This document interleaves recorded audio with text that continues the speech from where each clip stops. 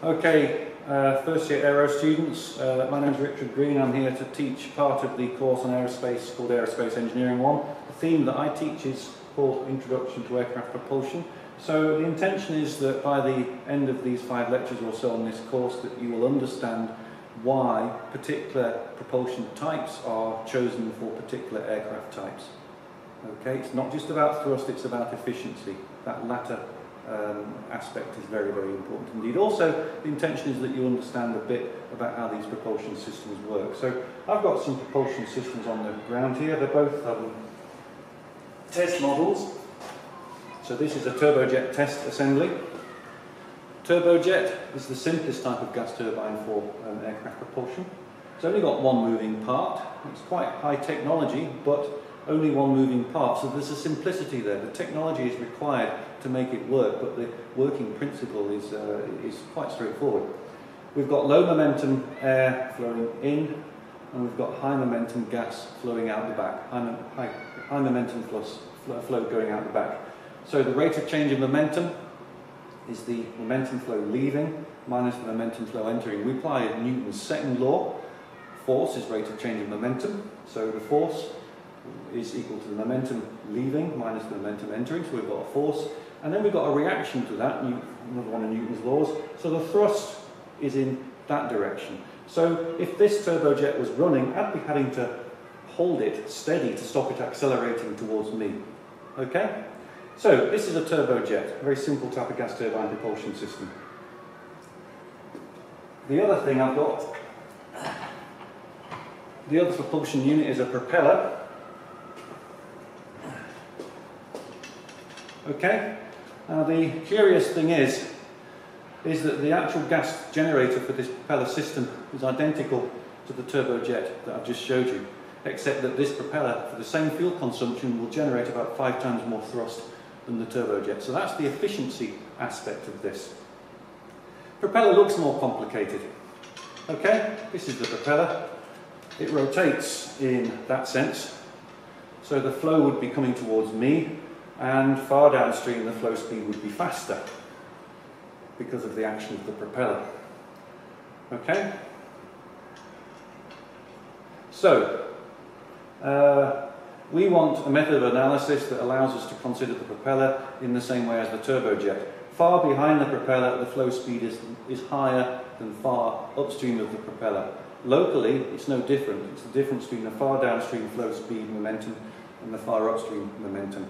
And then the thrust, in that sense, is equal to the rate of change of momentum, the momentum far downstream minus the momentum far upstream. That's Newton's law. So between upstream and downstream, the airflow, the gas flow, has accelerated. So that's how we apply Newton's laws. Now, this looks complicated. We don't want to have to deal with anything to do with the aerodynamics of the propeller or the processes in the gas turbine. We don't want to have anything to do with that, so we need a means of analysis that ignores what's going on in all the complex processes occurring for the aerodynamics and fluid mechanics of the propeller and the thermodynamics in the gas turbine. And that will be the starting point of the course. So, if I make a sketch of a notional propulsion unit, that way. I don't care what this propulsion unit is. It could be a propeller, it could be a rocket, it could be a turbojet, it could be a turbofan. So this is my propulsion unit. I don't care what it is. So to do the analysis on this, what we do is we place it inside something that we call a control volume. Okay, the control volume is a real or imaginary surface in space, and we base our analysis on the relationship of that control volume with everything around it, not necessarily inside it though. So we build a control volume around that propulsion unit, and then all we need to consider is the momentum flow in and the momentum flow out. Anything that causes a force, so momentum in and momentum out. If the momentum leaving is higher than the momentum entering, then there'll be a force due to that. Also, pressure causes a force, so whether this control volume surface is real or imaginary, we have to consider pressure. Pressure in, pressure out. And then the force due to pressure is the pressure multiplied by the area. So the pressure on the upstream side will cause a force in the downstream direction. The pressure on the downstream side will cause a force in the upstream direction. So our method of analysis is based on putting the propulsive device inside this control volume. Okay? So that's what we have to consider first. So before we can really get deeply involved with how the propulsion system works, we've got to consider things like fluid mechanics, one of the cornerstones of engineering really, and aeronautics.